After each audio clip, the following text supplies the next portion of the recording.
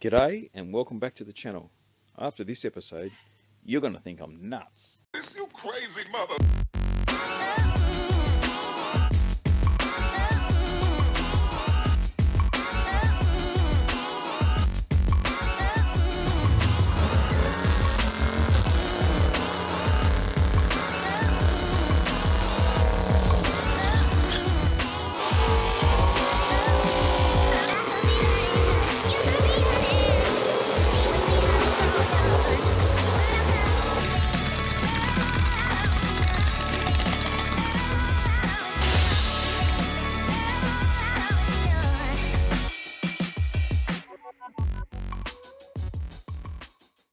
So I've set myself a couple of deadlines. One of them is the flat pack pickup. I still struggle with that. And the other one is the mini bike that I'm building, the Dexon for Boogaloo. So, I mean, that's no big deal, the mini bike, but the pickup is a big job, and this is not the pickup. Can you work out what it is? So, I need a ute.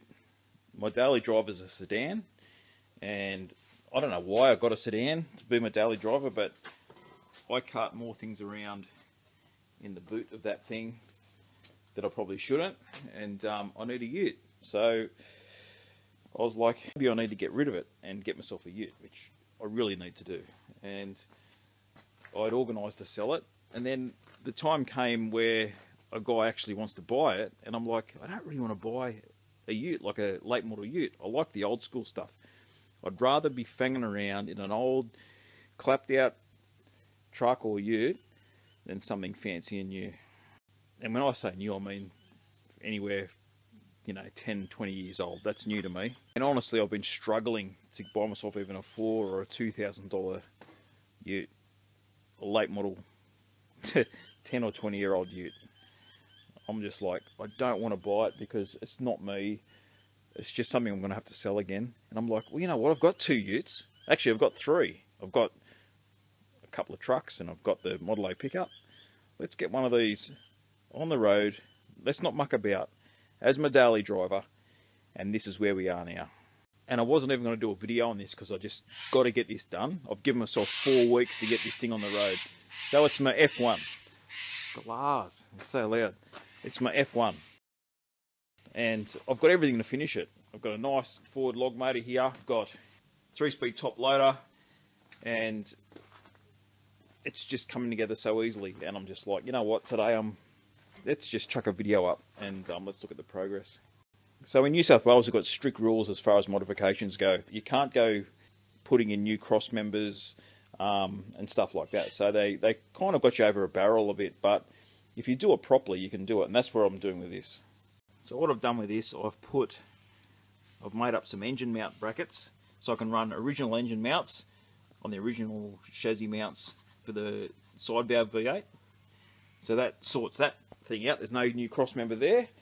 And I could not believe this when I did this, because I was like, I'm surely have to make an adapter plate even to make this rear gearbox mount work. Have a look at that. That's the top loader extension housing. That's the original cross member for the side valve V8 gearbox. It's in exactly the same spot. So I'm going to be able to run a late model 70 style gearbox mount straight into that cross member without any modifications at all, which is pretty cool. So that keeps me 100% legal, which is awesome. One of the jobs I did today was mount my floor shifter. So these are available in a floor shift or a column shift, more common as a column shift in Australia. 3-speed on the tree, on the column. So this is a 3-speed gearbox. It's a 68 box, and this is probably out of a Mustang or something like that. It's a genuine Ford top loader 3-speed floor shift setup, and normally they mount on the back here. Now this is a column shift box. I know that because there's no mounting points for the shifter.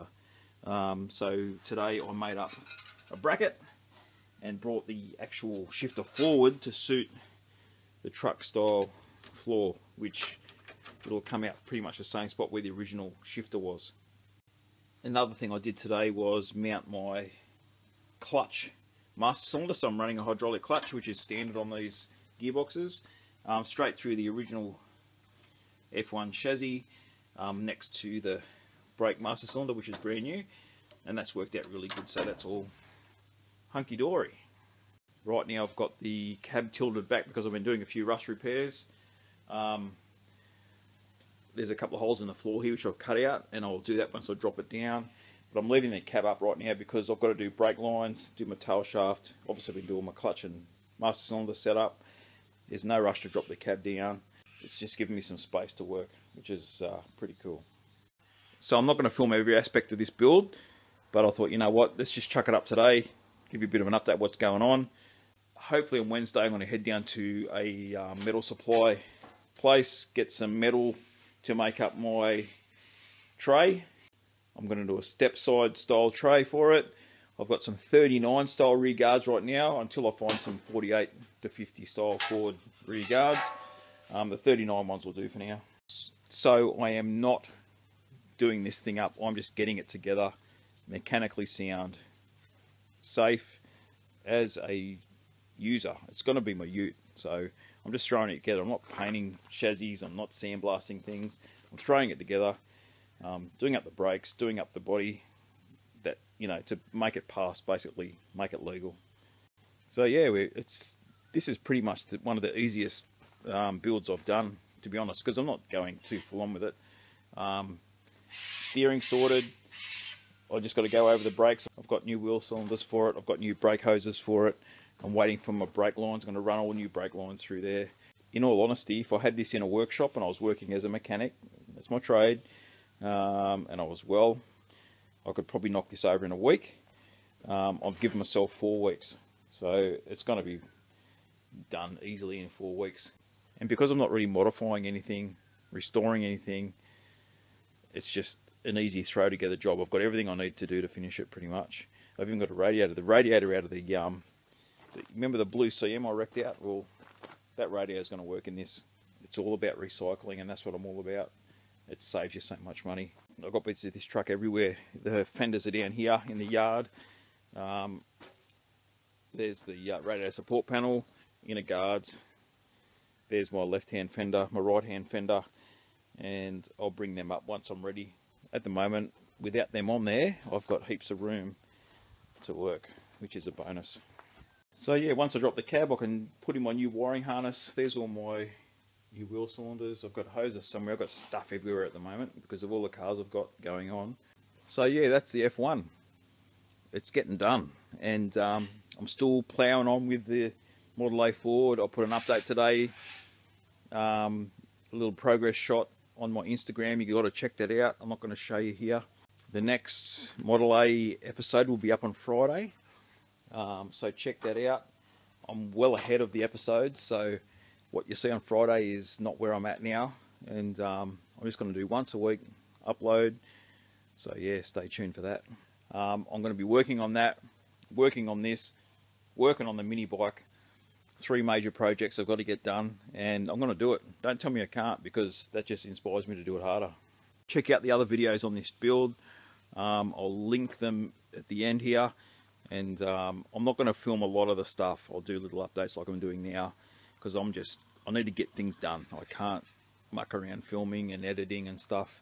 I'll do a little bit more of that kind of stuff with the Model A, but this thing I really need to get on the road as quick as I possibly can. So it takes time to do these kind of videos, especially when you're filming your work. It takes longer. A little update like this. Hey, I'm done for the night. I'm having a cold one and I'm chilling out. I'm about to have a shower and relax. So yeah, stay tuned, be good to your mates, and I mean that. Be good to your mates. Like, subscribe, all that stuff, and I will see you on the next one. Cheers.